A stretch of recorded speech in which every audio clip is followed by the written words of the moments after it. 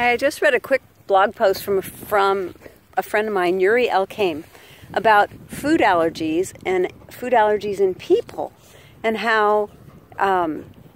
we don't even have to be allergic to other stuff to have food allergies, because we can be, our gut plays such an important role as, our skin plays an important role in keeping us safe from outside stimulus, but our gut keeps us safe from inside stimulus. And Harley is telling me it's time to eat, Mom. So what I wanted to quick note about here was that even our pets, who may not have allergies to, grass and trees and other stuff that they come in contact with, can develop an allergy to foods that are overcooked. So foods that are raw,